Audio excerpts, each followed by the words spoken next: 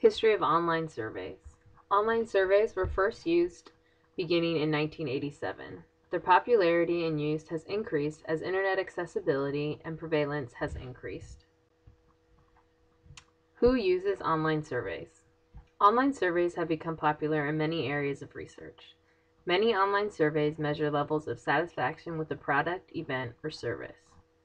Typical online surveys: customer satisfaction, employee satisfaction, educational surveys, product satisfaction, market research, healthcare, event planning, nonprofits.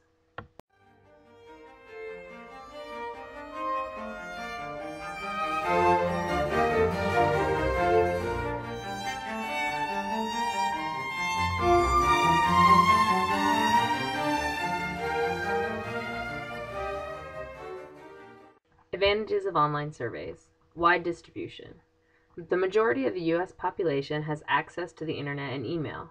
Surveys can be sent and completed easily by people all over the world. Ease for participants. Participants can complete surveys at a time convenient for them, not the researcher. Participants can complete surveys in their own homes, at work, etc. Ease of online surveys enables a faster response time from participants. Automatic data sorting and analysis. Responses are automatically entered and stored on a computer program. Saves time and energy for researcher. Anonymous. Respondents can be completely anonymous online, no physical contact with researcher.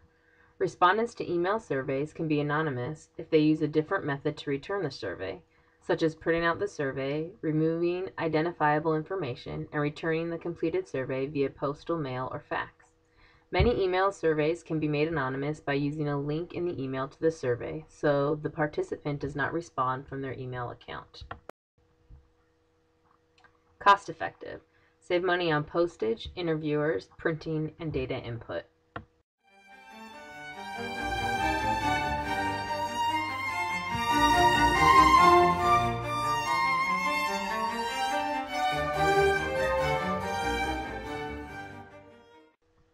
Disadvantages of online surveys. Self-reporting. Online surveys are completed without an interviewer or researcher present, so the participant must complete the survey on their own. Response rate. The response rate for online surveys has been decreasing. There's no way to ensure participants complete surveys. Often people find online surveys a nuisance or think that they are an advertisement and therefore ignore the survey and refuse to participate. Repetition of participants.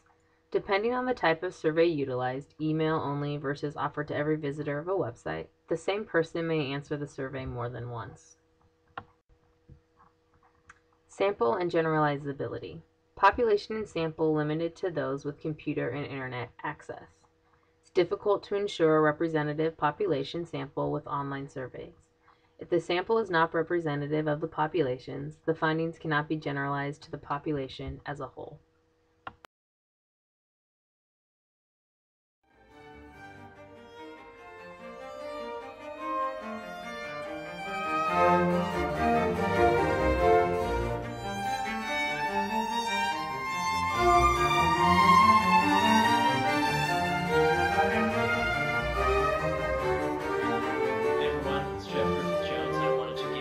Demonstration on the ease and practicality of using online surveys for data collection.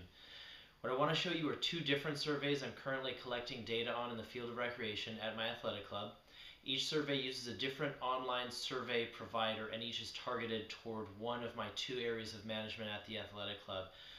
One is the staff and the other is the members. Okay, so here we go. My employee survey was done through SurveyMonkey, which is a website that offers a free program plus tiered levels of paid services. When respondents see the survey, will be called "Do You Like Music?" and it was designed to get the opinion of my management team on whether we should return music to our fitness floor or not. So I only have one question posed, and I have options here on several different ways to ask my question.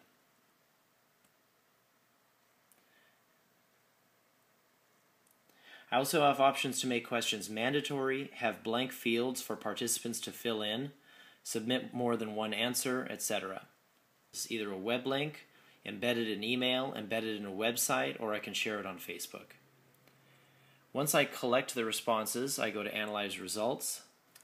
My member survey was done through our web host for more powerful options and a cleaner look since we are paying for this service. Respondent would see, here's a professional looking e-bulletin that they would get from me, General Manager of Almaden Valley Athletic Club, logo, and then a cool picture of spinning bikes so they know I'm legit.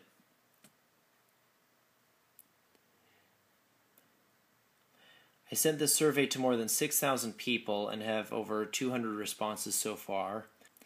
By clicking on Question Summary, I instantly get the statistics of my 3 questions. What I find is a typical bell curve of customer satisfaction on my 7-point scale. When I decide to share this information with my staff, I would need to export the data into a more convenient format. To do that, I simply click Export Results. So thanks for taking a minute to look at all my examples. Now enjoy some more classical music and learn about the journal articles Sarah and I studied.